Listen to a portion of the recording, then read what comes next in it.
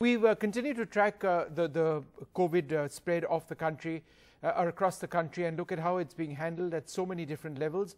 One of the states which has done exemplary work in the fight against COVID-19 is the state of Kerala. As we try and look at what the centre may or may not do in terms of apportioning funds, sizable funds to fight this at the national level, let's also look, for example, at what Kerala has already done. We are joined at this stage by the Finance Minister of Kerala, Dr. Thomas Isaac. Thanks very much, sir, for being with us.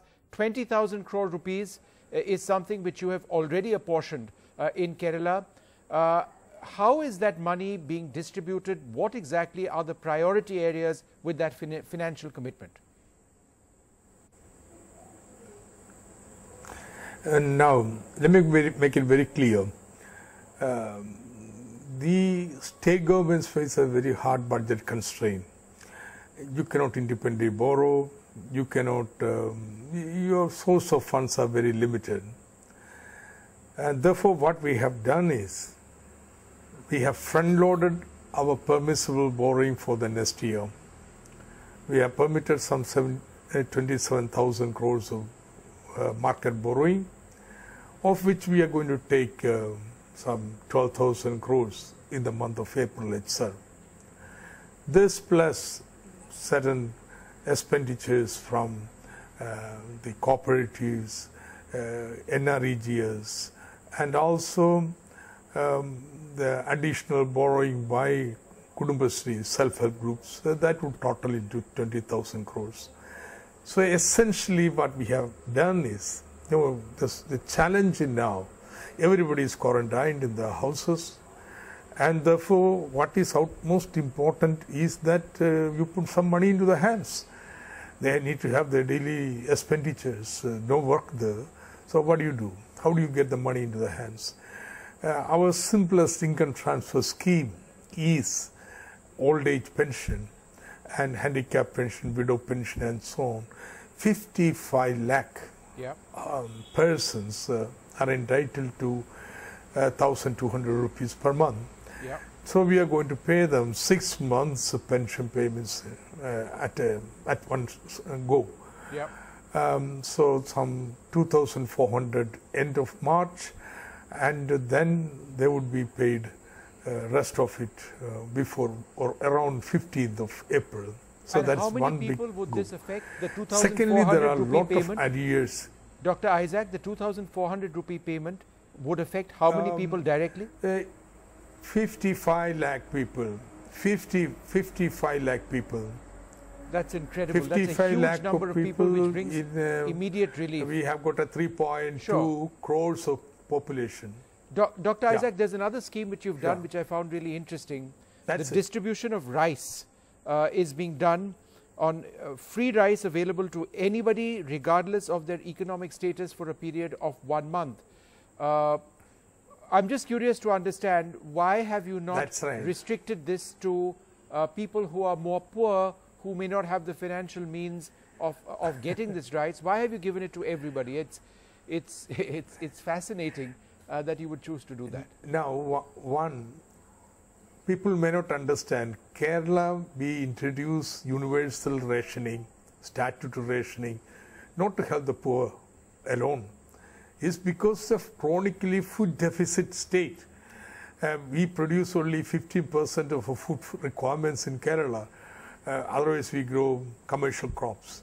And therefore, even if you are rich, you may not get the rice. And therefore, now we are not going to pick and choose. We are going to see that every household in Kerala gets a free ration and 15 kilos per family. Now, that's one. There's yet another major intervention. Yes. We are starting, I think, within 1 week, there will be in Kerala at least 1,000 community kitchens, one in every panchayat of Kerala. Now, where food will be available, meal will be available at 20 rupees per meal. You can send an SMS, WhatsApp message, and food will come to your house. Now, there are many people who cannot afford even 20 rupees. To them, we will supply it free.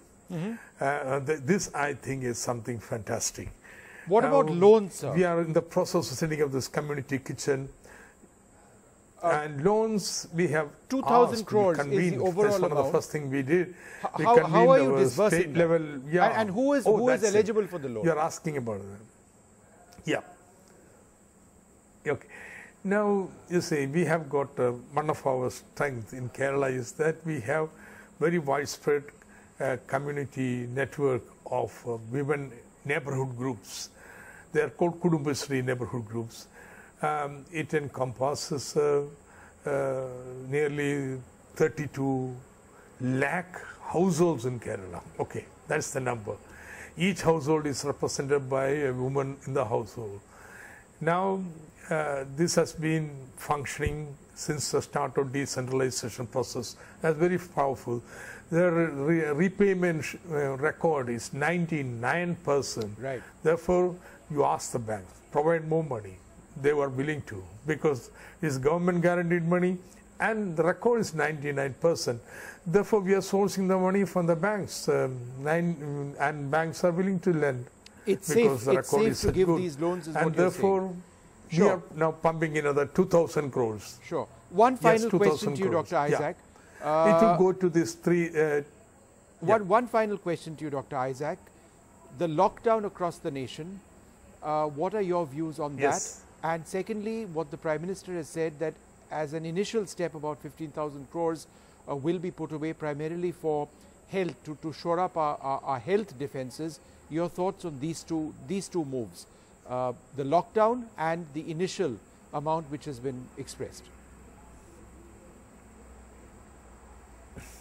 Now, this is necessary. We wasted a hell of a lot of time having new solutions for COVID, like cow's urine therapy, or theories that summer is going to see a natural end to COVID epidemic, and so on and so forth. Now, everything has been put to an end.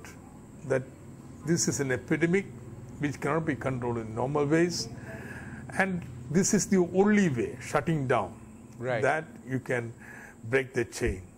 That is the experience of Italy, that is the experience of Spain, China, and therefore nobody can protest being done. But what I would protest is, now you are doing it all of a sudden. You should have made the preparations. 60% of the population consists of daily laborers of daily earnings. You just quarantine them, deny them the jobs. How are they going to survive? Therefore, minimum I expected from the Prime Minister was that along with this national lockdown, he would declare some things which are very simple. Okay, you provide free food to everybody. You have grain in your warehouses provided. Right. Now, steps are being taken now for that. But secondly, what can be done was that you could have pushed some income transfer scheme, some money into the hands of every household. Right. Like what we are doing in Kerala. Okay, we are giving upfront our pension payments. So we are putting money in the hands of the people. You see, very important points. You could have asked. Look at Federal Reserve. Right. And I take your point entirely, sir. Or even UK about regulatory authority. Right, a direct cash transfer scheme, perhaps more announcements on the financial front. Hopefully those will come through the finance minister in the days ahead. But I think Kerala's work has been exemplary so far. And I think if we can prevent the spread of coronavirus across the country, then we would win perhaps the battle of our lives. I'd like to thank you, Dr. Thomas Isaac, very much for being with us.